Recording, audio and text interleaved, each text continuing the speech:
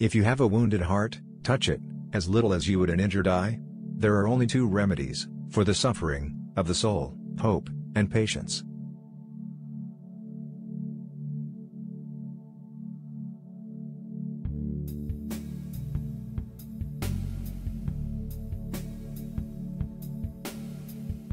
Numbers have a way of taking a man by the hand and leading him down the path of reason.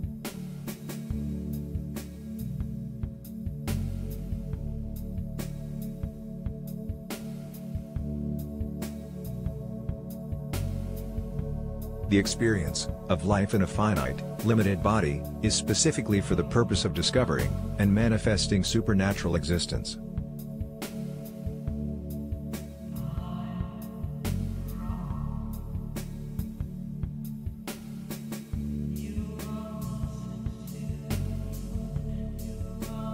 Don't try to cover your mistakes with false words.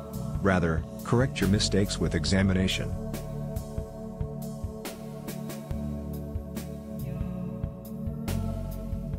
Pythagoras